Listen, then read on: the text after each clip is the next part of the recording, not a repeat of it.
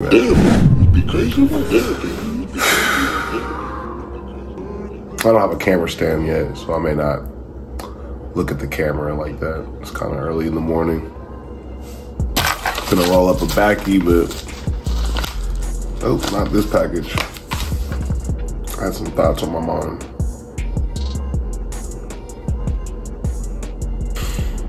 Life is throwing so many curveballs, man. I never thought that I'd have this perspective on life at 31.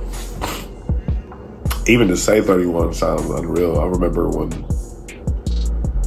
I was 20 and I didn't even think that I'd be living till 21. So to be 31 is definitely a blessing. I've seen a lot of people not be able to get where I'm at living wise, you know. They feel short in our early 20s. And it seems like it was just yesterday, you know.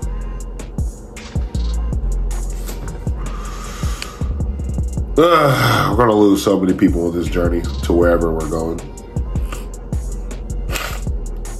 And one thing I'm realizing is, like, a lot of people don't need to be there to see certain parts of your life.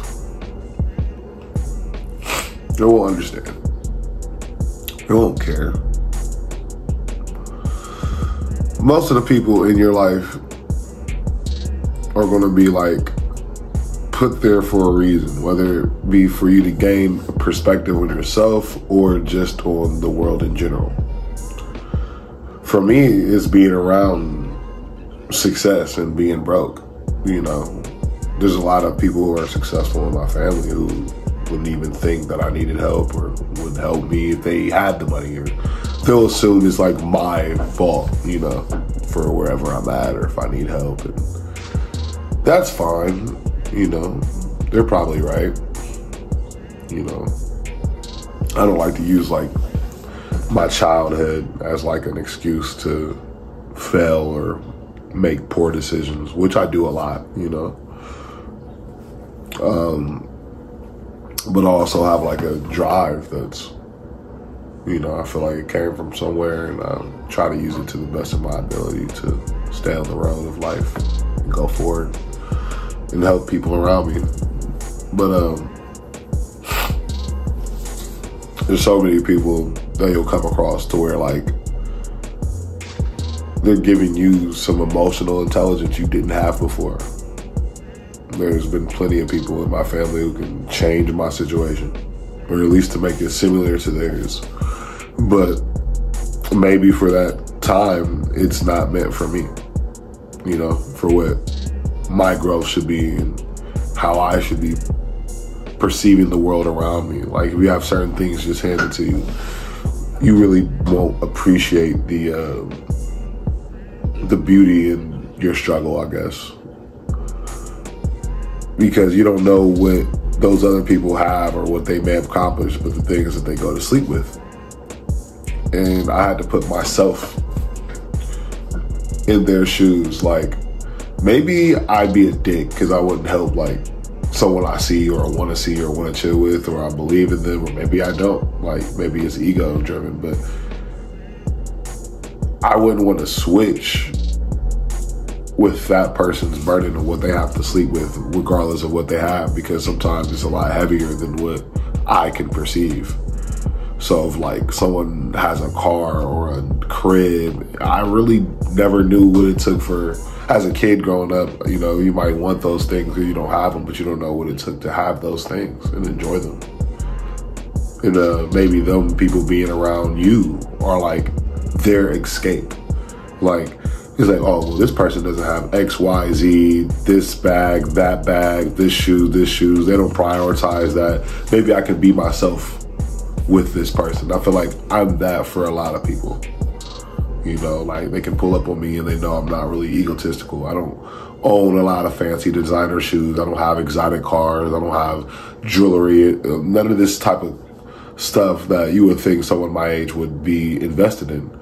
But people get around me with those things a lot of times, and they feel, I can feel their energy like coming down a little bit. Like the walls come down a little bit. I could tell like whoever they're normally around, they have to do it for them, and it's not even for self. But for me, it's like I don't really care. I'm probably not even like focused on whatever you think that would impress me.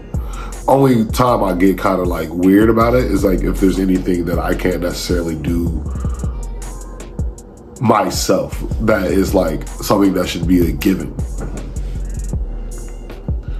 For a while, it took me time to understand that like another person's blessings could literally be my nightmare.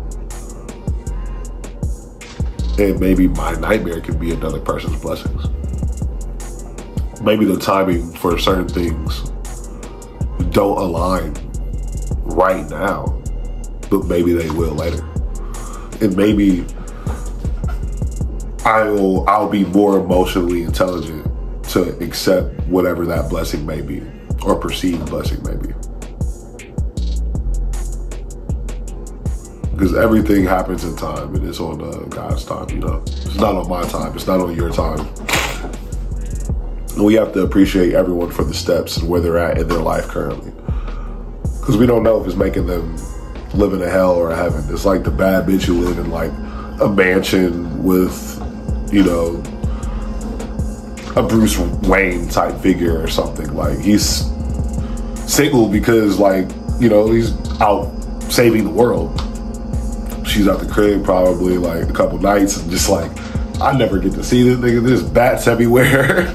It looked good on the outside, but on the inside, they do it different. Y'all, I just wanted to post that video. There's some gems in there somewhere. Maybe there's not, but hopefully. I love y'all. Like, share, subscribe if you think this video will help somebody. I'm working on getting like a little mic piece so you can hear me a little bit more clearly. And I'll get like translation soon. So you'll be able to understand me if you're from different parts of the world. But prevail, stay true to yourself, be true to the world around you.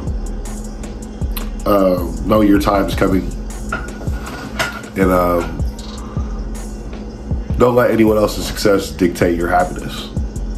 I think I might call this video that for myself so I can get to realize that even more at this age, you know. I know I may have stumbled and rambled a little bit in the video, but I'll get better as time goes on.